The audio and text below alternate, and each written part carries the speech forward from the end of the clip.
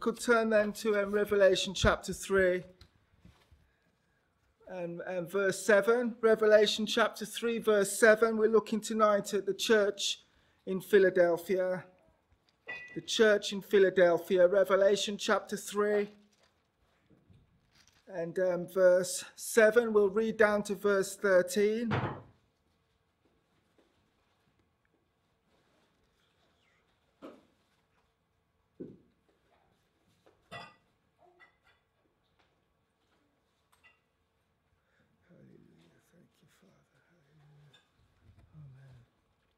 And to the angel of the church in Philadelphia write, These things saith he that is holy, he that is true, he that hath the key of David, he that openeth and no man shutteth, and shutteth and no man openeth. I know thy works. Behold, I have set before thee an open door, and no man can shut it, for thou hast a little strength, and hast kept my word, and hast not denied my name. Behold, I will make them of the synagogue of Satan, which say they are Jews and are not, but do lie. Behold, I will make them to come and worship before thy feet, and to know that I have loved thee. Because thou hast kept the word of my patience, I also will keep thee from the hour of temptation, which shall come upon all the world, to try them that dwell upon the earth. Behold, I come quickly. Hold that fast which thou hast, that no man take thy crown. Him that overcometh will I make a pillar in the temple of my God, and he shall go no more out. And I will write upon him the name of my God, and the name of the city of my God, which is New Jerusalem, which cometh down out of heaven from my God, and I will write upon him my new name. He that hath an ear, let him hear what the Spirit saith unto the churches. Amen. Praise God. Let us open again in prayer. Ethan, can you just open that back for me, because I need to see it so that I can see what I'm doing. Thank you, so I can see what's going on. Amen. Well, Father, Lord, we come to you now again afresh this evening and asking, Lord, for your grace, for your mercies, Lord. We've heard teachings on this, I'm sure, before. And Father, I myself have taught before through this precious epistle to the church in Philadelphia. But Father, I'm asking tonight for something of your presence to come and to make living thy word to us tonight. I'm praying, God, that you would search our hearts. I'm praying, God, that you would come and be glorified in our midst. I'm praying, Father, as that admonition, that instruction goes out at the end of each of the epistles, let him that hath an ear hear what the Spirit saith unto the churches. I pray this evening that you'd give us an ear to hear, Father. Come, Lord, and speak to us in accents still, Father, deep, my God, spirit to spirit, Father, and bring the depth of thy word to our hearts. I want to ask this now in Jesus' precious name. Amen. Praise God. Amen. Praise the Lord. To the church in Philadelphia tonight, the church in Philadelphia, we come this evening to epistle number 6 out of the 7. And I don't know how you feel, brothers and sisters, but it's been quite an intense and heart-searching experience. Intense because our Lord has some difficult things to say to his church. Difficult things to say to his church. Heart-searching because what he said to his church then, he's not changed his mind on now, and would say the same again in our hearing. I want to say that again, intense. Because our Lord has had some difficult things to say to his church. Heart-searching because what he said to his church then, some 2,000 years ago, he's not changed his mind on. And wherever such characteristics are found amongst his people, we don't need to ask the Lord for his verdict. He's already spoken in these epistles. And as we line our lives and our experience with these, we can receive the commendations to ourselves where commendation is due. But where correction is needed and admonition is brought by our Lord, then we can be convinced that he would say the same thing in our hearing were he to walk amongst us this evening.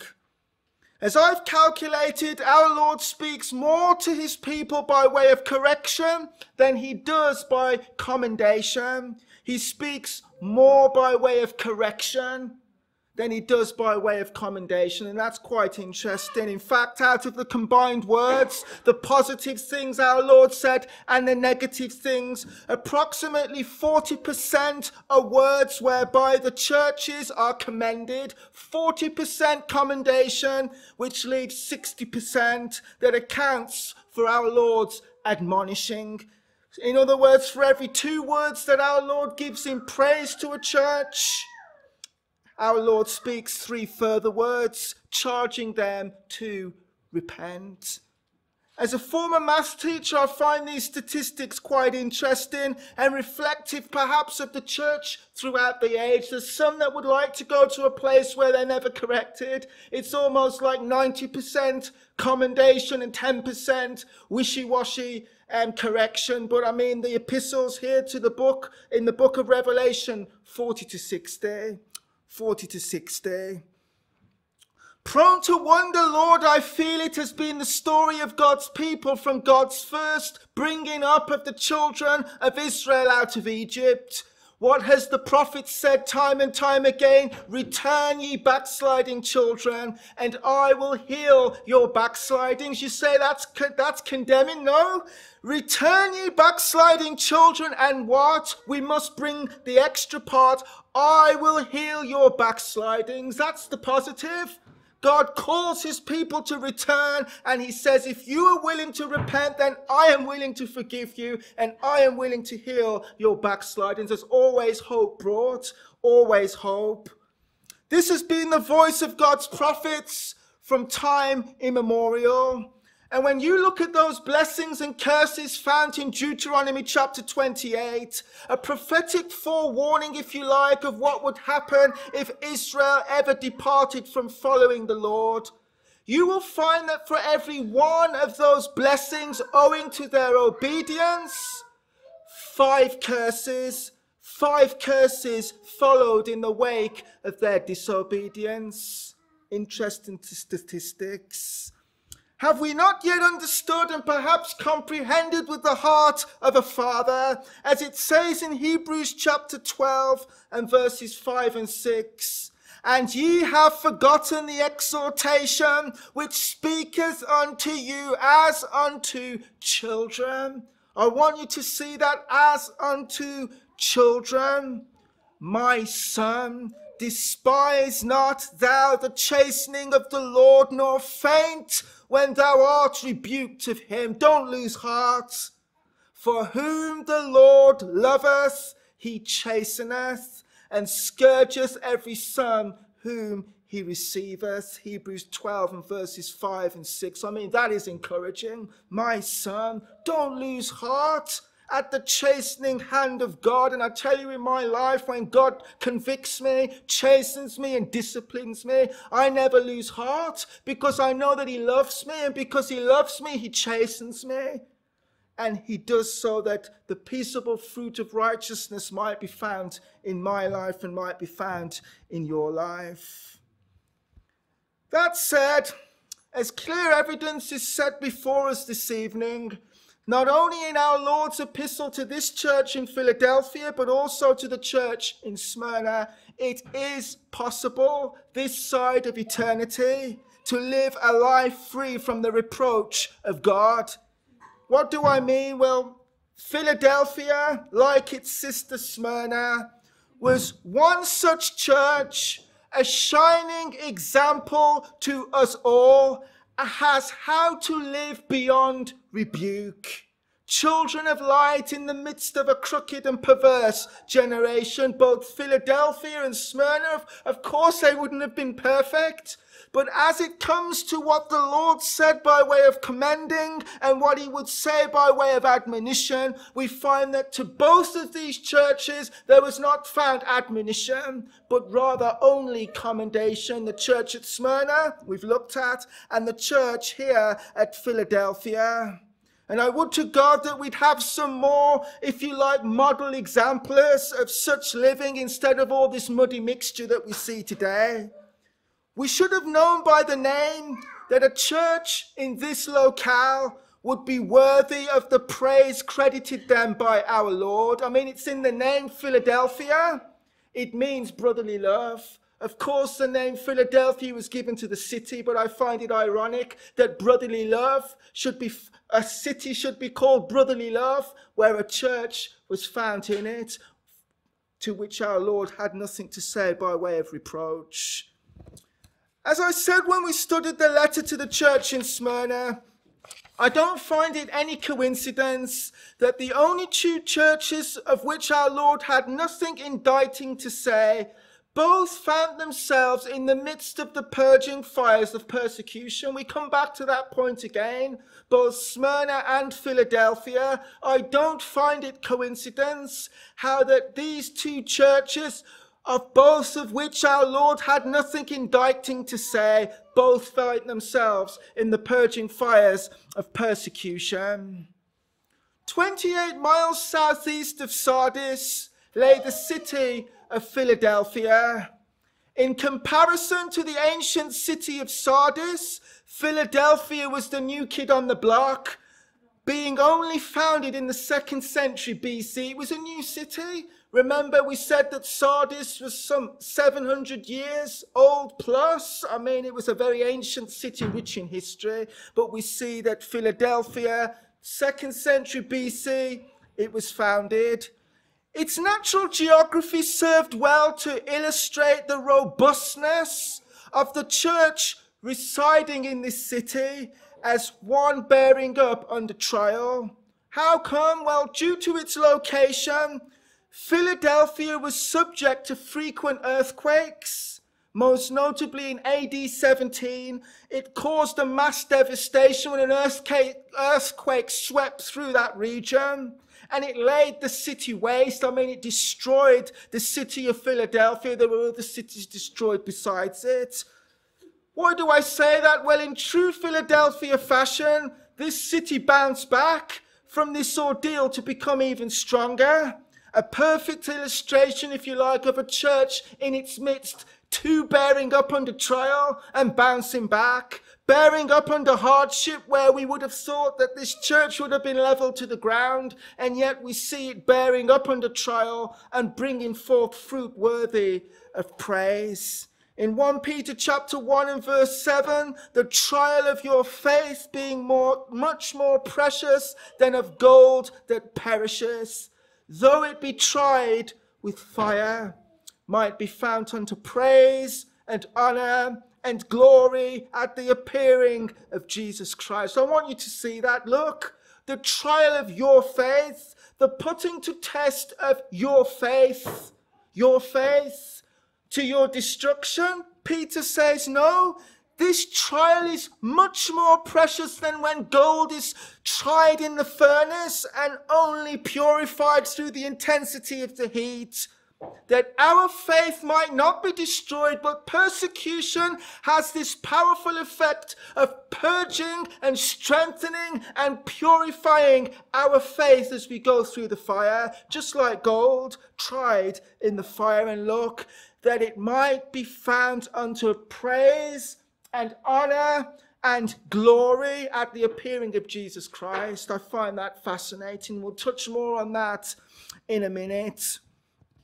Philadelphia lay on the edge of a great plain which was nicknamed the burnt land. The burnt land. A plain is a flat ground, it's completely flat. Nicknamed the burnt land on account of the frequent volcanic activity in the area. Yet what one would deem to be a curse, living in such an area, another would deem to be a blessing. And you say, how? Well, simply because of this activity, this volcanic activity, Philadelphia was one of the most fertile areas in the world, bringing to its great prosperity, not least through its world-famous wines produced from the grapes which grew in this plain. As the ash hit the ground and absorbed into the soil, it made the ground fertile. A curse for some was a blessing to others, as great wealth was brought into this area through its fertile plants. through its fertile plains, I should say. And again, this serves as an analogy to illustrate the irony of persecution. I want to say that again. This serves as an analogy to illustrate the irony of persecution, that what one would deem surely to result in the obliteration of Christianity. I mean, how many emperors, how many kings, how many rulers down through the ages have schemed that under their watch they will see the eradication of Christianity? I mean, what has it got going for it? We're commanded not to take up arms. I mean, we're sitting ducks. We should have been wiped out within the first 2 centuries. But what do we see? 2,000 years on, despite all of hell railing against the Church of Christ, persecution rather than destroy the church has only served to strengthen the church. And the church exists in its greatest glory where it's being persecuted and not in the absence of persecution. I find that amazing, but it's true. It's true. And Christianity continues to flourish, exporting its fruit the world over. How many, as I said, tyrannical emperors breathing fire and sulfur against the children of God have come to learn against their better judgment that the fastest way to spread Christianity is to simply rustle the nest, and you watch as the seed of the martyrs becomes the blood of the martyrs becomes the seed of the church. Have they not considered nor known the words of our Lord that he said some 2,000 years ago? I will build my church, says the Lord, and the gates of hell shall not prevail against it. I mean, if that is not a living testimony, I don't know what is. The gates of hell will not prevail against it. Now, I want to say it's one thing to have an intellectual grasp of this verse, and another thing altogether to be fully persuaded of it. It's one thing to have an intellectual understanding of that verse, okay, but it's another thing altogether to be fully persuaded of it. And I want to ask you a question tonight. Are you convinced? I don't mean just that it's in your head and you tick a box. I'm on about in your heart. Are you convinced of the goodness and the sovereignty of God Almighty? Are you convinced of the goodness and the sovereignty of God Almighty? Because I want to say that nothing will try the genuineness of this conviction than the fires of persecution. It's one thing to say in the land of free, yes, I'm convinced, brother, but it's another thing altogether when the raging heat of persecution begins to burn, and in the midst of it we can still be convinced that God is number one, good, and number two, sovereign. He's good and he's sovereign. Look here in verse 7 then, in Revelation chapter 3. And to the angel of the church in Philadelphia write, these things saith he that is holy, he that is true, he that hath the key of David, he that openeth and no man shutteth, and shutteth and no man openeth. He that is holy, he that is true, he that has the key of David, he that opens and no man shuts, and shuts and no man opens. I mean, this is some revelation to our Lord's faithful bride, who itself was bearing up under trial. Who can lay a charge of evil against the Lord? He begins by opening and saying, he that is holy and he that is true. The Lord is both holy, in him is no blemish, he's the quintessence of purity, but also he is true and cannot lie, cannot lie. And I want to ask you, what is your response to God in times of trial? In times when things don't quite go the way we'd hoped them to have gone. In our mind and our understanding, we would have had it go like this. But in reality, as a child of God, we find that it goes like this. What is our response to God, because oftentimes through our doubt and through our murmurings, our complaining, we contradict the awesomeness of these two attributes of God. And by our complaining and our doubting, we're saying, Lord, you're not true and you're not holy. I mean, how many times have we said, Lord, why aren't you doing something to deliver me? Here am I, your servant, in the midst of fire. God, how come it is that you're not doing something to deliver me? Why have you turned your face away? And it's in the midst of such questioning that if you and I are not careful, a root of bitterness can spring up within us, because it's a fine line to doubting God, to then complaining against God, to becoming bitter against God. And we find our closet time vacant. Why? Because we're now offended at God. And we're not willing now to draw near to him, because we are now in the secret recess of our heart charging him with some evil. Lord, why have you allowed this to happen? Many, I tell you, have turned back from following the Lord on account of this. But the whole of Scripture, as we behold the New Testament, it declares emphatically this in 1 John 1:5, God is light, and in him is no darkness at all. Brother and sister, we are the faulty ones with our reasoning, our thinking, and we'd not be before the presence of God for a nanosecond before he convinces us of his goodness, and we have to humble ourselves and bow our head in shame and say, God, forgive me. You are right, Lord, and I am wrong. You are holy and I am unholy. You are true and I'm in error. I mean, we're human beings with our fallible understanding. And I tell you that Scripture has to undergird the reality of our Christianity, not our feelings, which are given over anyway. God is light, and in him is no darkness at all. And in James chapter 1 and verse 17, we read, every good gift and every perfect gift is from above and cometh down from the Father of lights, with whom is no variableness, neither shadow of turning. James chapter 1 and verse 17. I want you to see also not only the goodness of our God, but also the sovereignty of our God. Not only the goodness of our God, that he is altogether light. There's no shadow, there's no darkness within him. Everything that he does is good, good, good, even though at times we ourselves cannot comprehend it. I want you to see not only the goodness of God, but I want you to see also the sovereignty of God. He that hath the key of David, he that openeth in verse 7, and no man shutteth, and shutteth, and no man openeth. In essence, our Lord is declaring to this church his sovereignty.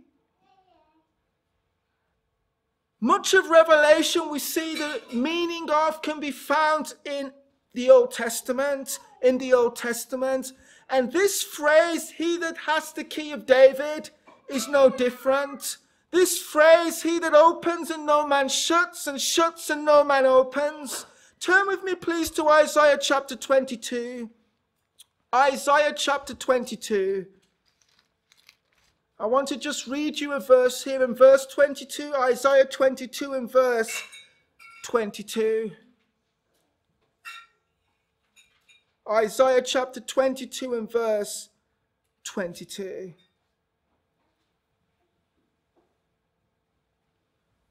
It's lifted straight out of here. And the key of the house of David will I lay upon his shoulder, so he shall open and none shall shut, and he shall shut and none shall open.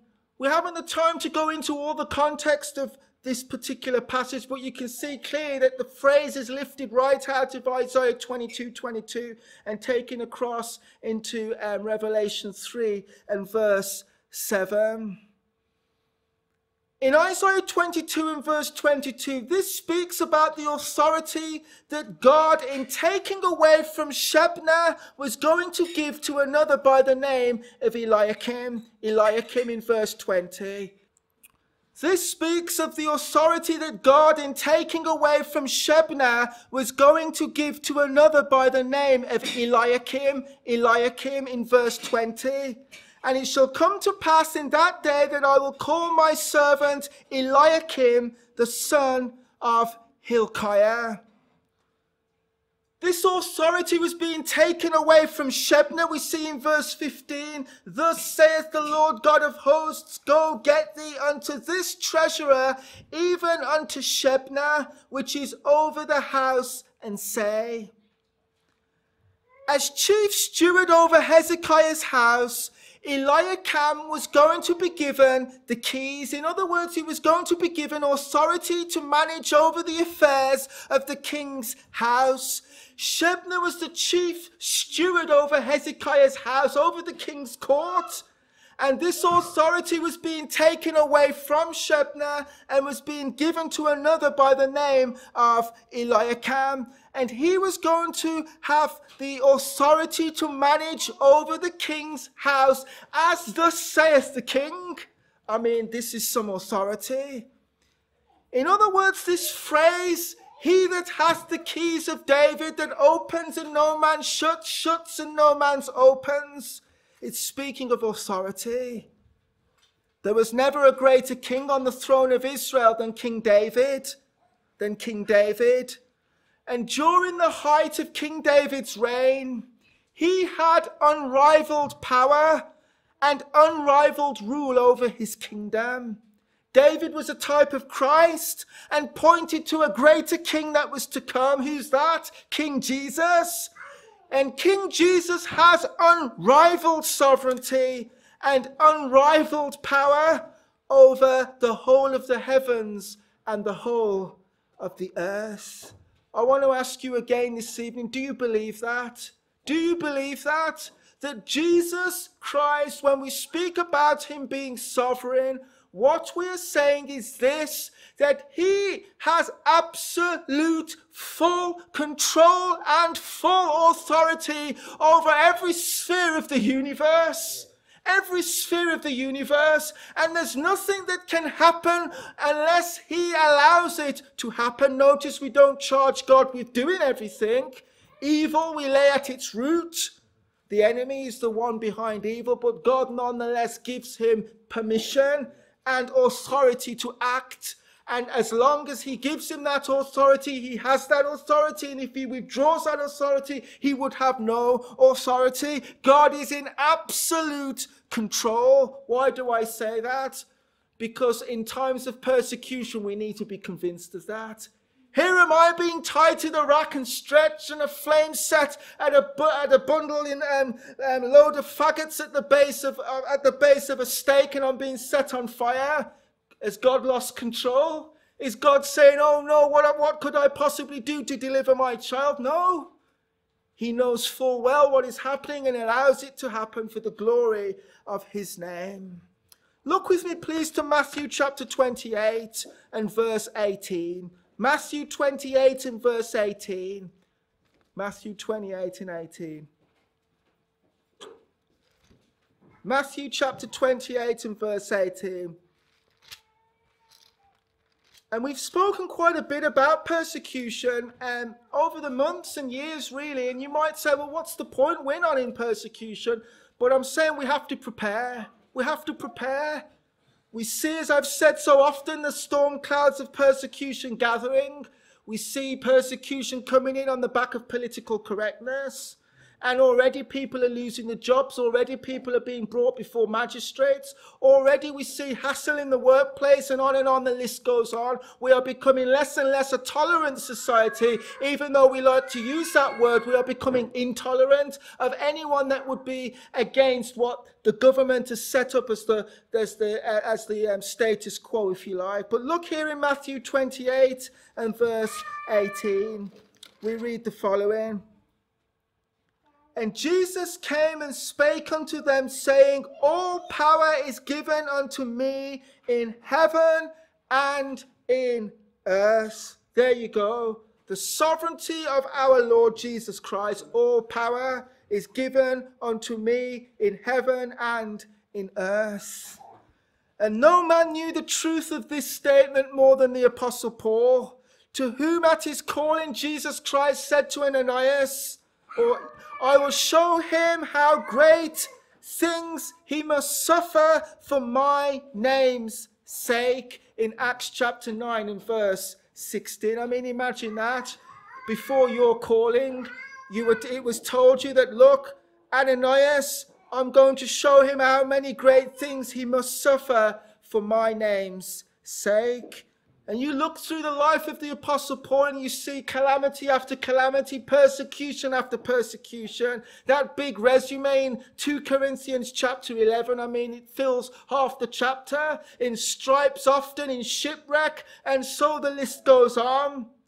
And how did Paul fare in all of this? Was he biting his nails and pulling his hair out? Was he, collapsed in some heap in some cave somewhere?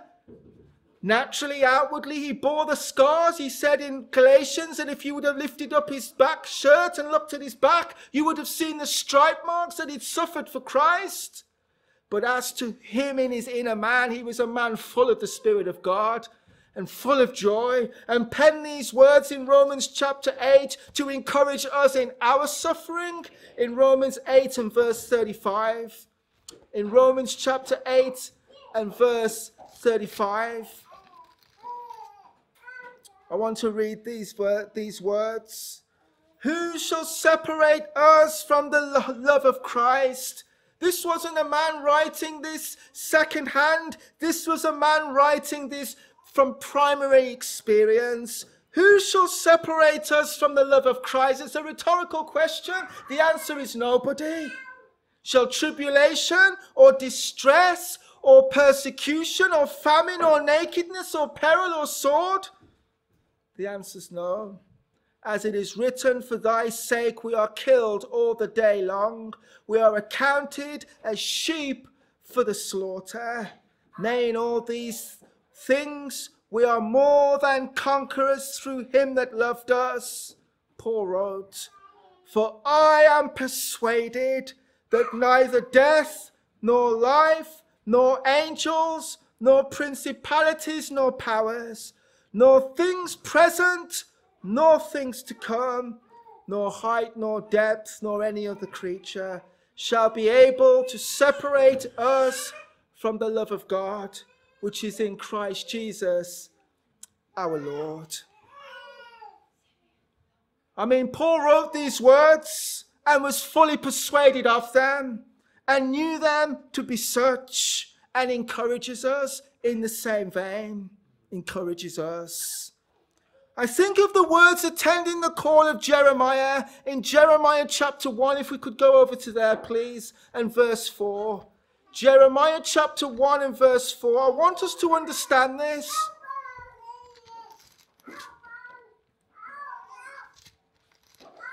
Jeremiah chapter 1 and verse 4. Listen to this. There's a tendency within us to think that, look, persecution is going to snuff us out. Persecution, oh no, it's going to destroy us. But the word of God is encouraging us and encouraging us and encouraging us. I want you to see what it says here in Jeremiah chapter 1 and verse 4. Then the word of the Lord came unto me, saying, before I formed thee in the belly, I knew thee. And before thou camest forth out of the womb, I sanctified thee. It was me, the Lord God, and I ordained you a prophet to the nations. And look, Jeremiah says, Lord God, behold, I can't speak. I'm just a child. But the Lord said unto me, say not, I am a child, for you will go to all that I will send you, and whatever I command thee, thou shalt speak. Be not afraid of their faces, for I am with you to deliver you, saith the Lord. I mean, that's enough, isn't it? That the Almighty God says, Jeremiah, you are nothing man, I know, but I've ordained you, the living God of heaven, and I'm sending you to the house of Israel. I'm sending you before kings and before those in your own strength you'd never stand before. And I don't want you to look at their faces and fear, because I am with you and I am going to deliver you, says the Lord. And in verse 17, therefore gird up thy loins, and arise and speak unto them all that I command you. Be not dismayed at their faces. Be not dismayed at their faces, lest I confound thee before them. For behold, I have made thee this day a defenced city, and an iron pillar, and a brazen wall against the whole land, against the kings of Judah, against the princes thereof, against the priests thereof, against the people of the land. And they will fight against you, but look, they shall not prevail against thee. Why? For I am with thee, saith the Lord, to deliver you. I mean, this is what I mean. When Jesus says, I have the key of David, and I open the door and I shut the door, and when I open it, no man will shut it, and when I shut it, no man will open it. Jesus is saying, I am sovereign. And church in Philadelphia, I see your plight, but I'm with you. I am with you. Let us look back then at Revelation chapter 3, and we'll go over to verse 8. I know thy works. Behold, I have set before thee an open door, and no man can shut it. For thou hast a little strength, and hast kept my word, and hast not denied my name. Again, we see God's sovereignty here, even under trial, is expressed in order to encourage this battered church. I know your works. Behold, I've set before thee an open door. No man can shut it. For thou hast a little strength, and hast kept my word, and hast not denied my name. I want you to see this particular little phrase, little strength, and I want you to take courage. I've said it before, but I'm convinced from the word of God. But it's not some gladiators that need to stand in the time of persecution. It's not through going to the gym, big muscular man. You know that we're called to be big and strong in ourselves. No. This church here had a little strength. A little strength.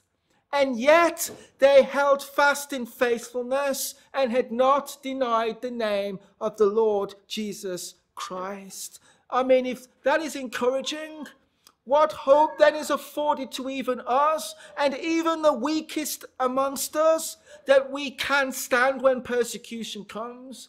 Right down to the smallest child amongst us who truly has believed in Jesus Christ. That child is able to stand. Here was a church having little strength and yet had not denied the Lord, but had kept his word and had not denied his name. And this has been the testimony of the church throughout the ages. You look at the annals of history and you see the roll call of honor, the names counted worthy to suffer for Christ, and you will see not many wise, not many mighty, not many noble, not many strong. You'll see those weak, those beggarly, those bent over, but those with a little strength. And yet through that little strength had kept the word of God because of something called faithfulness. Faithfulness. Faithfulness. You say, how did they do it? In 1 John chapter 5 and verse 4. This is the victory that overcometh the world, even our faith. You'll be amazed what you can go through with faith the size of a mustard seed, I'm telling you. When the enemy's breathing down your neck and all you have the strength to say is, I can't deny him, you'll be amazed what that profession of faith can do. Who wants to be burnt at the stake? None of us. And no martyr desires to. But what are they to do when being faced with the prospect of denying Christ, with the little strength they have and faith the size of a mustard seed? They simply say, I can't deny him. And for that they are burnt. For that they are thrown off cliffs. But what are they supposed to do? This is the victory that overcometh the world, even our faith. 1 John 5 and verse 4. And in Revelation chapter 12 and verse 11, and they overcame him by the blood of the Lamb and by the word of their testimony. They overcame him, the dragon, by the blood of the Lamb and by the word of their testimony. And look, they loved not their lives unto the death. Revelation chapter 12 and verse 11. There's something that has to click in our hearts, and I'm not saying it's easy, but there has to be this understanding in every one of our hearts that, look, death for the Christian is not the end. It's not the first death that we should fear, but the second death from which we have been delivered. Christ died and rose again, and for the Christian, death has lost its power. It can claim nothing anymore over us, and at worst, I should say, can put us into the presence of the Lord Jesus Christ. They loved not their lives unto the death. And we have to come to terms with this, that look, every one of us are on borrowed time. And whether we die today or whether we die in 20 years from now or whether we live to see 80 and 90, every one of us, if the Lord tarries, will have to look death in its face at some time. We're not immune from death, but we're promised that death will not sting us anymore because of the resurrection of Jesus Christ. And to be absent in this body is to be what? Present with the Lord. And we have to be convinced of this. Because our persecutors, when they lay that gun against us or that sword to our chest, they think, we have the victory, but we say, no, we have the victory. Because by you plunging that sword into me, you think you've destroyed me, but you haven't. This is the victory, our faith, the blood of the Lamb, and that we love not our lives unto the death. And faithfulness perhaps is nowhere greater seen in all its splendor than when set against the backdrop of persecution. But don't stop there, please. It would be remiss of me to mention faith if I did not speak also of grace. Please hear me on this. It would be remiss of me to mention our faith if I did not also speak of his grace.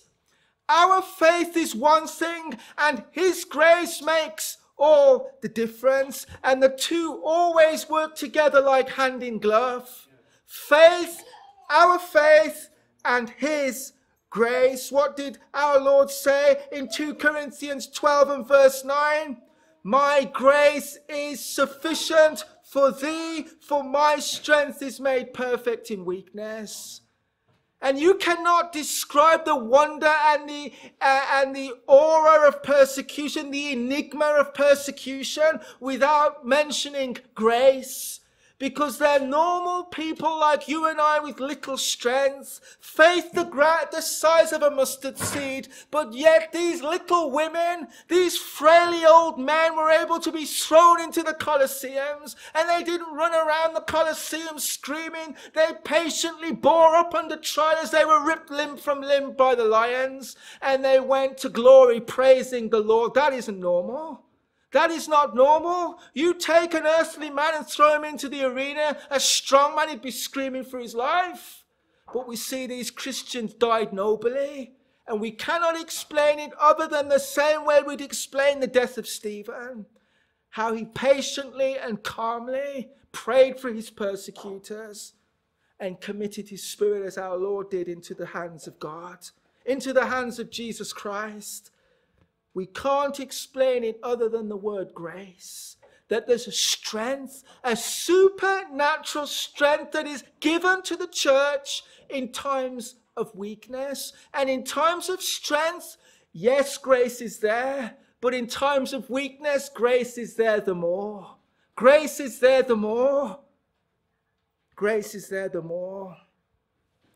Look with me then at 2 Corinthians chapter 12 and verse 7, please. I want us to read this. 2 Corinthians chapter 12 and verses 7 and 10.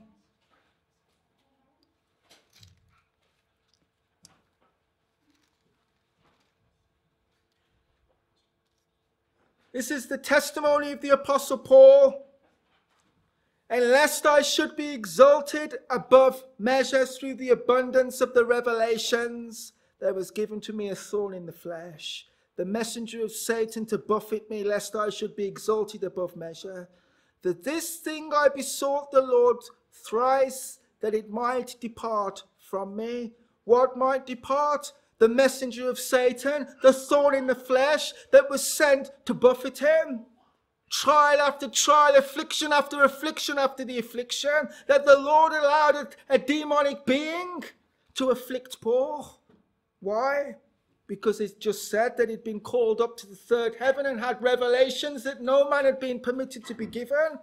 And lest he should boast and become proud and arrogant, the Lord decided in his sovereignty to keep him humble. And 3 times Paul besought the Lord, let this depart from me. And guess what the response from God was? My grace is sufficient for you, Paul. My grace is sufficient for thee. For my strength is made perfect in weakness. And lest we should think grace is just this unmerited favor of God, grace speaks about the kindness of God. This is what grace is. But what does that kindness look like? It speaks about the provision of heaven being made to you and I.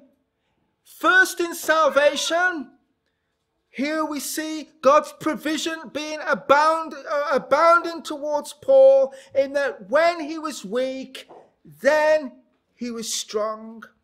My strength is made perfect in weakness.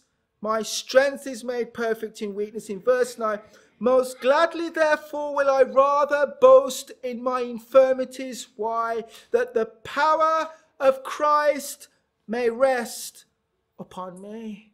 That the power of Christ may rest upon me. There was a power that Paul knew in his life, that when he was weak, there was a supernatural power that rested upon him, that gave to his inner man strength to rise up and to rejoice. I mean, how else can you explain that Paul and Silas, about the time of midnight, fastened in stocks, their backs bleeding after they'd just been whipped, singing praises to God? You can't explain this other than grace. God's power being manifest upon mortal man in times of suffering. And I believe that with all my heart, because I believe in the testimony of Scripture. And I myself, in the little times of persecution where I've been called to stand, can bear witness with this testimony. There's a grace that comes upon the man. There's a peace that comes into our hearts, that we sense God so near to us, that in times of the absence of persecution, sometimes we don't sense it's true. The aim of Satan in persecution, apart from attempting to rid the earth of God's people, which, as I've mentioned, only backfires, the plan of Satan in persecution is to try to cause the believer to deny his faith. He will rail, he will roar, he will intimidate. Why deny Christ? Deny your faith. Look, here's the peace treaty. Deny Christ and everything will be well. And this is usually always the ultimatum that he puts forth to us, through the mouths of men, of course. Deny Christ and you will go free.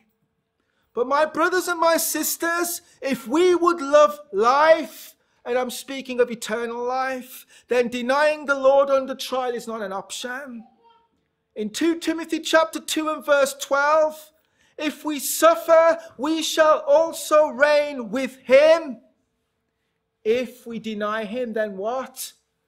He also will deny us. We have a choice. Deny Christ, and he will deny us. Endure suffering, and we will reign with him. First comes the cross, then the crown. Romans 8 tells us the same thing. And look with me at Matthew chapter 10. This is the last passage that we're going to turn to. Matthew chapter 10 and verse 16. I want us to see this tonight. Matthew 10 and verse 16. And the Lord is preparing his people. We do not have to be intimidated. We need to pray for boldness, yes, because there's a tendency in our flesh to fear. But a man endued with boldness from on high, I tell you, can face the lions, because God's grace abounds. In Matthew 10 and verse 16, listen to this as a prospect. This is how Christianity begins. Behold, I send you forth as sheep in the midst of wolves. Be ye therefore wise as serpents and as harmless as doves. I mean, that ought to finish the church off before it even gets going. I'm sending you my sheep into the midst of some ravenous wolves, and I don't want you to take up arms. Remember, Jesus said to Peter, put away your sword. I'm sending you into the midst of wolves, and I want you to be wise as serpents and harmless as doves. But beware of men, for they will deliver you up to the councils, and they will scourge you in their synagogues, and ye shall be brought before governors and kings for my sake, for a testimony against them and the Gentiles. But when they deliver you up, take no thought how or what you will speak, for it will be given you in the same hour what you will speak. For it is not you that speak, but the Spirit of your Father which speaks in you. And the brother shall deliver up the brother to death, and the father the child. The children shall rise up against their parents, and cause them to be put to death. And you will be hated of all men for my name's sake. But he that endureth to the end shall be saved. It's powerful. Powerful. They're going to deliver you up, just like he said to Jeremiah, but I don't want you to worry what you're going to answer, because I will fill you with my Spirit. As you stand before them, I will give you the words to testify. It's supernatural. And look in verse 26. Fear them not, therefore, for there is nothing covered that shall be revealed, and hid that shall not be known. What I tell you in darkness, that speak ye in the light, and what you hear in the ear, that preach ye upon the housetops. And do not fear them which kill the body, and are not able to kill the soul. But I want you to fear him which is able to destroy both soul and body in hell. Are not 2 sparrows sold for a farthing, and one of them shall not fall to the ground without your Father, but the very hairs of your head are all numbered. Fear ye not, therefore. How many times has our Lord now said that? Don't fear, don't fear, don't fear, don't fear. Don't fear. Why? You're more valuable than many sparrows. Whosoever therefore shall confess me before men, I will confess also him before my Father which is in heaven. But here it is again. Whosoever shall deny me before men, him will I also deny before my Father which is in heaven. Do not think that I've come to send peace on earth. I came not to send peace, but a sword. It's come to divide. I'm come to set a man at variance, at odds, at division against his father, daughter against mother, and daughter-in-law against her mother-in-law. And a man's foes shall be they of his own household. He that loves father or mother more than me is not worthy of me. He that loves son or daughter more than me is not worthy of me. And he that taketh not his cross and follow after me is not worthy of me. He that finds his life shall lose it. In other words, if we spare our life on this earth, seeking to escape persecution and in the process deny the Lord, then it says, he that finds his life shall lose it. And he that loseth his life for my sake shall find it. True life, everlasting life. Praise God. Since this church, having little strength, had not denied his name, an open door was now set before them, which no man could shut. Here in Revelation chapter 3 and verse 8. I know thy works. Behold, I have set before thee an open door, and no man can shut it, because you have a little strength, and have kept my word, and have not denied my name. This tells us that there is a season under heaven for everything.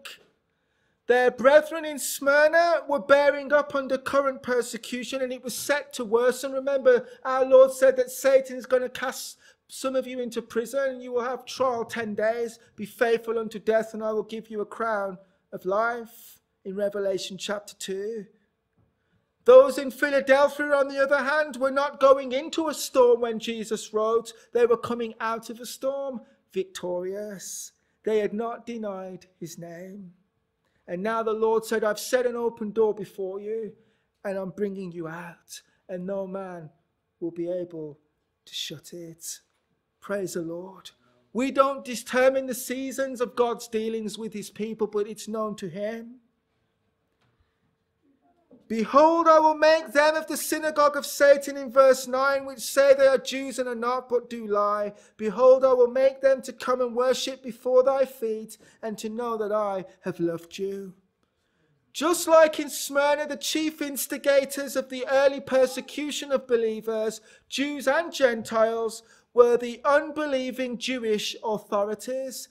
The synagogue of Satan, they're called here in verse 9, and also in Revelation chapter 2 and verse 9, they are also called the synagogue of Satan. It's not an anti-Semitic statement. Remember, the early believers were Jews themselves. John himself was Jewish. But what he was saying is, look, these people who persecute you and think by doing this, they are doing my work. They are not. They're doing the work of their father, Satan. Because if they loved me, they would not put my people to death. I mean, it stands to reason. He calls them the synagogue of Satan, just like Jesus did when he said to them, ye are of your father, the devil. He says, behold, I will make them to come and worship before your feet, and to know that I have loved you. I love that statement. Look how the tables one day will be turned. It is not for us, brethren, in this life to exact vengeance. It is not for us to take the sword when we are persecuted for righteousness' sake. But what? We read in Romans chapter 12 and verse 19.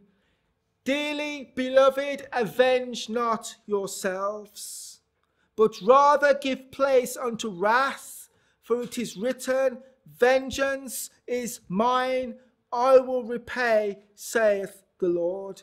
Therefore, if your enemy hungers, feed him. If he thirsts, give him a drink. For in so doing, thou shalt heap coals of fire on his head. I mean, we see an amazing turnaround that one day will take place. Jesus here says there's coming a day when those of the synagogue of Satan will come and worship before your feet. They will give reverence and respect to you one day. Obviously, it's pertaining to the future in glory, when we're in glory. And in some way, they are going to be brought to stand before us. We're going to judge angels, remember?